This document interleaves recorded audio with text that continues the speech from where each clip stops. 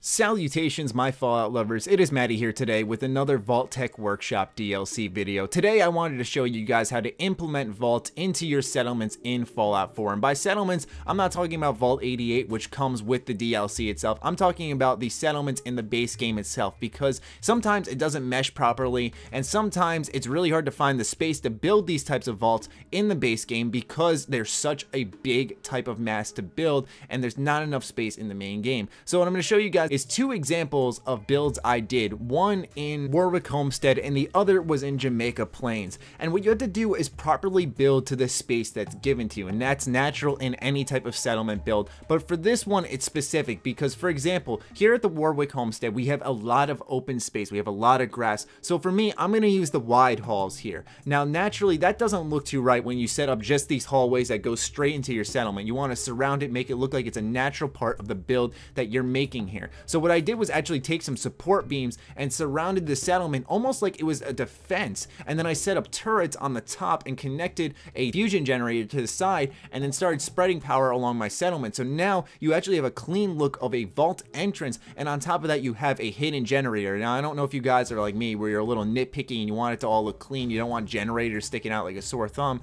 so this is a good spot for it. I also actually ended up putting stairs leading up there so settlers could overlook what's going on outside the wasteland, and it seems like a natural protection for the area that Warwick Homestead is placed in. As for Jamaica Plains, I found this nice square area that was ideal for setting up a social gathering slash cafeteria area. And so what I did was actually ended up hooking up a bunch of experiments here, but also a place to gather all the settlers. So I started off by building a natural entrance with the domestic parts, and this is the toughest part, is actually building the room itself, because there are so many different parts, so many corners and everything. So it's easy just to build a hallway, and then you have to properly align right next to that hallway itself, because sadly each of the vault room pieces, such as the security or the cafeteria, don't have hallways in their own right, so you have to build and connect between different ones, and sadly they don't connect exactly, so you have to just place them right next to each other just to make it neat. And if you do it right, it'll look fine, as you'll see in the end product of this. Now my technique to naturally connecting experiments into this room without having 1,000,001 wires running around and having it look all messy is to strategically place windows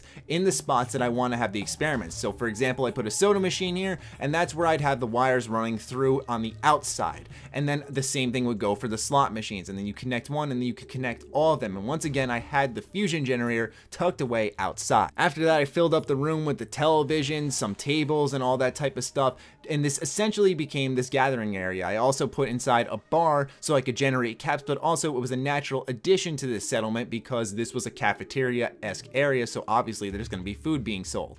So this was less of a tutorial and more so me just showing you guys how I implemented vaults into my natural settlements, and I just wanted to share my ideas with you guys. And a lot of comments I've been getting are people asking, how exactly am I supposed to put a vault in my settlement? Obviously you just build it like you would in anything in the settlement mode, but it just doesn't look right. So I'm hoping you guys can appreciate the more natural builds I've taken to this. Obviously it's not going to look entirely normal, but still I thought it was pretty cool, and it's something I wanted to share with you guys today. So let me know what you're thinking in the comments down below. Other than that, be sure to follow me on Twitter, like me on Facebook. The links are as always in the description down below. Check out triggerbomb.com, the place by Bethesda fans for Bethesda fans. Other than that, stay sexy, stay active. I love you all. Peace.